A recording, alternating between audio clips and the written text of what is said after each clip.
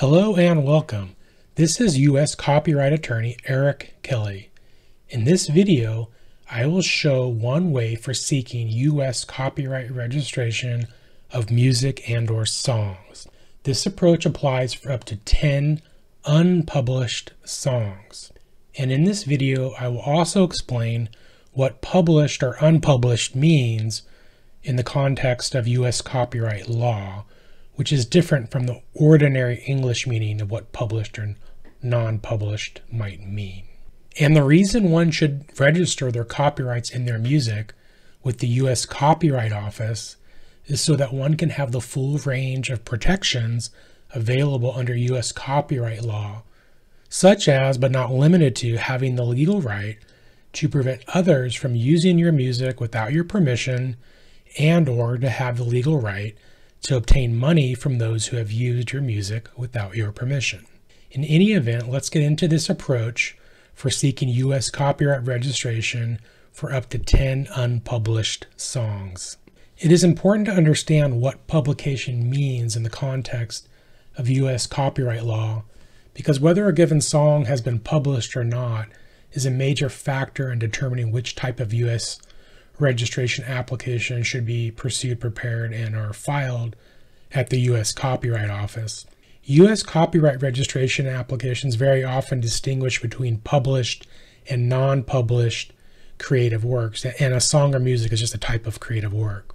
With respect to U.S. copyright registration applications, very often a given published creative work may not be filed along with the given non-published creative work.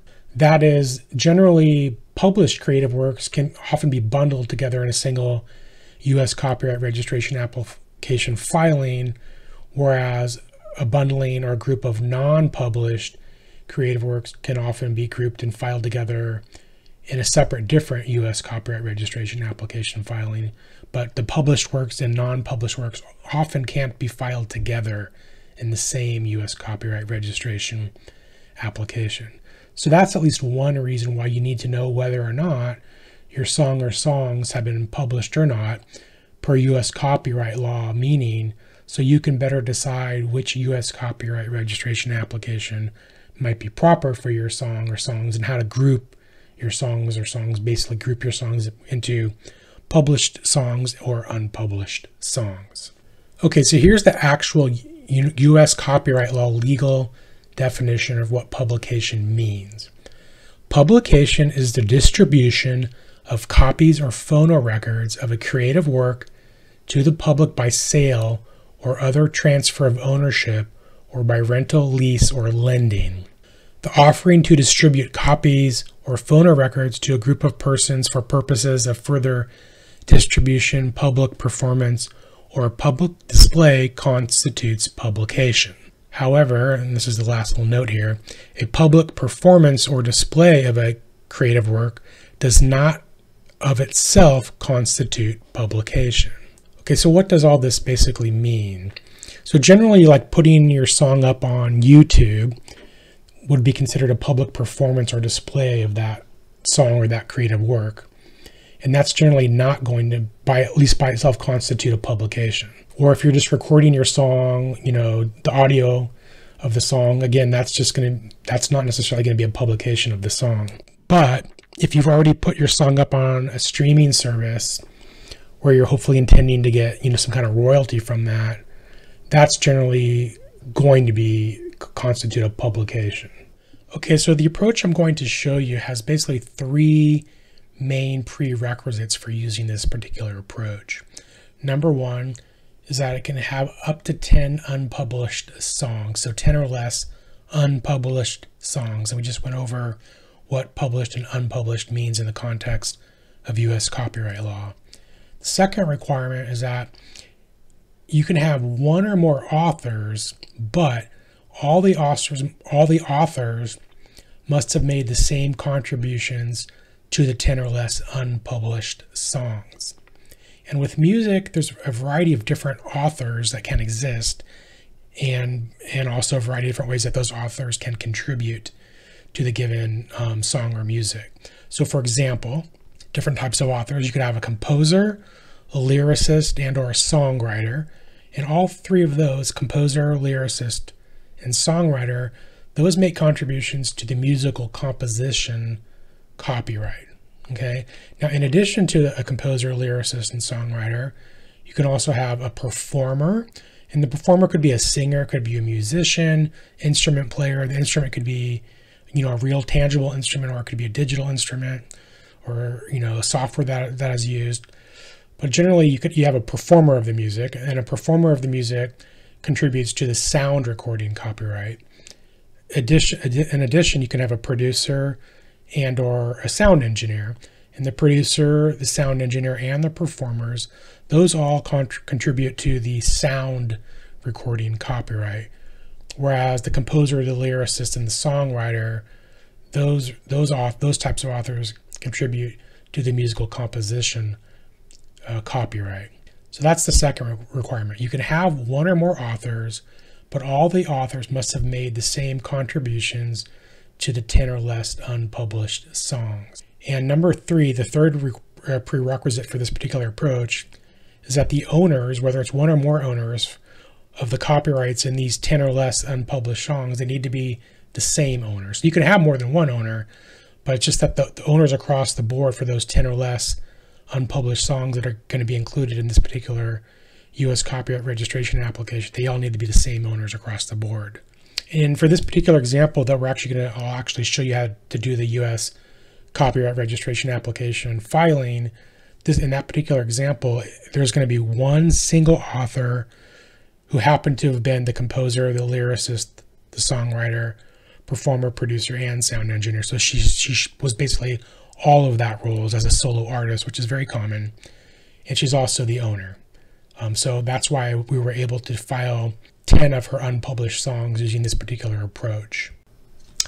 In this video, we're going to be doing a copyright registration application at the U.S. Copyright Office.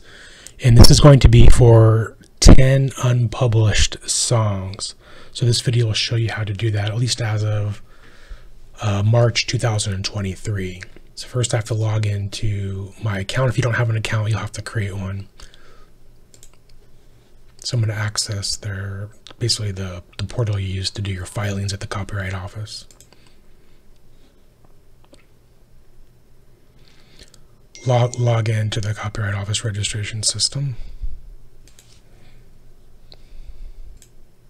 You have to enter your user ID and your password. Log in. So I'll be selecting register a group of unpublished work because for this client, it's 10 songs that she has not previously published. So this is the proper U.S. copyright application to do. And there's other copyright applications here to do for different situations. Like, for example, if the songs had already been published, or if the songs are part of a published album. In any event, this is the proper application that we're going to use for our purposes here. So again, this tells you no more than 10 works, and for this filing, we're going to do 10 songs so that this works for us. All the works must be unpublished. So we're going to click on Start Registration. So we're doing a sound recording, and we're going to combine that with the musical composition. So when you're doing both, and I can do both because this client, she's done the musical composition work and she's done the performance work. So we'll select sound recording. Go ahead and click Continue.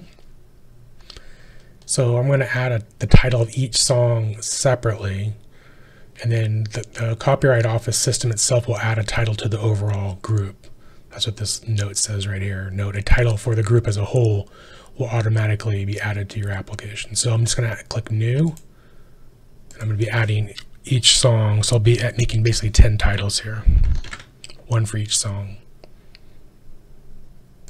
Okay, so I've entered all 10 titles for each of the 10 different songs. So I'm going to click on Continue. So here we have to enter the last year of completion.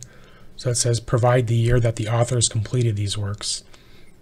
If the authors created these works over an extended period of time, provide the year of completion for the most recent work you wish to register. So we'll click Continue.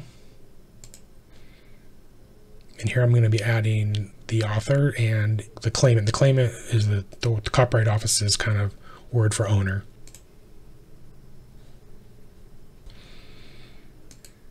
Okay, so I've entered the author's information.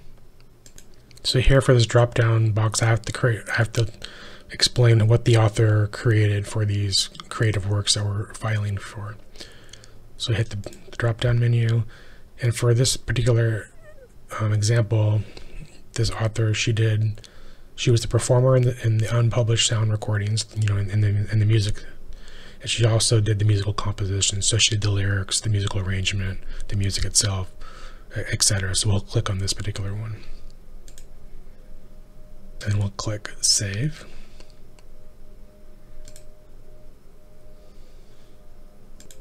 We'll click Continue. So this particular section is not applicable for what we're filing here, but you can pause the screen and look at what they're asking for here. We're going to go ahead and click Continue. This is where you enter contact information if some third party wants to contact the owner of the copyrights because they want to use the copyrights for some reason. So you'd enter that information here. This could be the actual owner's information. This could be an agent or their attorney, things of that nature. So since I'm the attorney of record for this particular client, I've entered my attorney contact information for this area. Go ahead and click Continue. Now this is where you enter contact information for who the Copyright Office should correspond to with if they have questions about this registration application. So if there's problems that need to be resolved. So if you have a copyright attorney preparing this for you, this is generally be where they enter their information. So I'm going to put my attorney information here as well. So I've entered my attorney contact information. If you don't have attorney representation, then you'd have to put your own information here so that the Copyright Office can contact you, the filer, if there's an issue with the filing. So I'll go ahead and click Continue. And here's where you enter the contact information where the Copyright Office should mail the copyright registration certificate, assuming that this registration application matures into a registered copyright. So generally you would put the applicant's or the owner's contact information here. Okay, so once you have entered contact information for where you want the registration certificate to be mailed to, go ahead and click Continue. This is where you would do if this particular application needed special handling, which basically means that you need to speed up the application, which we're not doing here. That requires an additional fee. You would maybe do this if you were contemplating or about to be suing someone for copyright infringement and you needed to have the registration application done more quickly. But for us, we're not going to be doing this. So we'll ignore all of this and basically just click Continue. So here's basically where you're basically just certifying that all the information you've entered up to this point is accurate and correct and true. And so for me, because I'm the attorney, I'm basically the authorized agent, so I'll be clicking this field here. Whereas if one of these other areas was more applicable to your situation, you'd click one of those and then enter my name. Okay, then we'll click Continue. Now this is where we can review everything we've entered so far. So I'm the attorney here, so this is my name here. And you can see this is the case number been assigned to this application. We're doing a group of unpublished works. This is a sound recording. Here's all 10 of the songs. And you'll notice at the very top one, this is the title that the Copyright Office itself has assigned to the 10 songs. That's why it says it's basically the title of the first song and then 9 other unpublished works. So I'm just going to scroll down here to make sure all this information is accurate.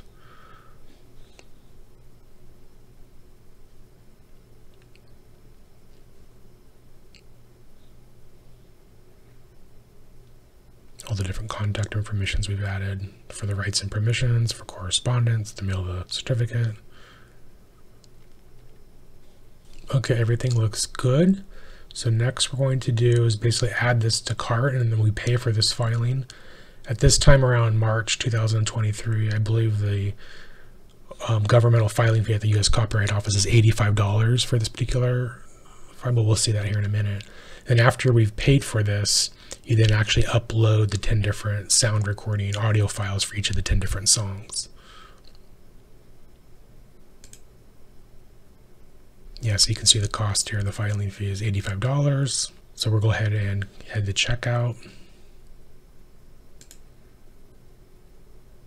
I will be paying by a credit card, so I'll hit this button. It'll take you to a different kind of area here.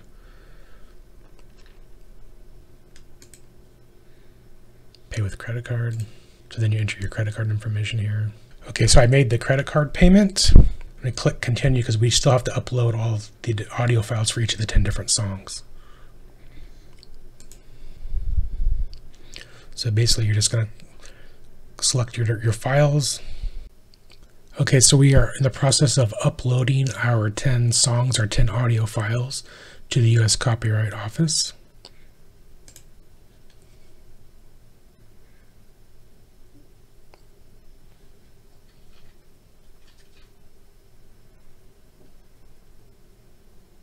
Okay, so our upload is complete of all 10 songs. So we're basically pretty much done. Click here to complete your submission after uploading all files.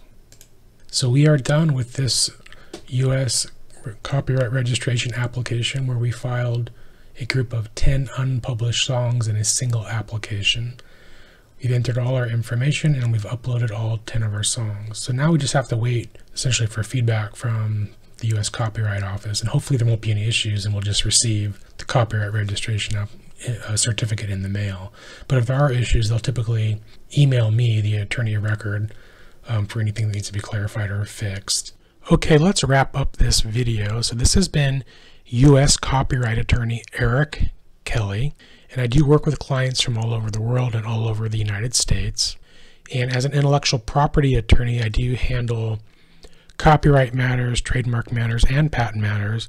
The subject matter of this particular video has been copyrights, and in particular, we looked at how to file a U.S. copyright registration application that's seeking the registration of copyrights in 10 unpublished songs, and we did this as a sound recording. But as noted, I also handle trademarks, and trademarks are there to protect your branding, and I also handle patents, and patents are there to protect your new and unique, novel, non-obvious products.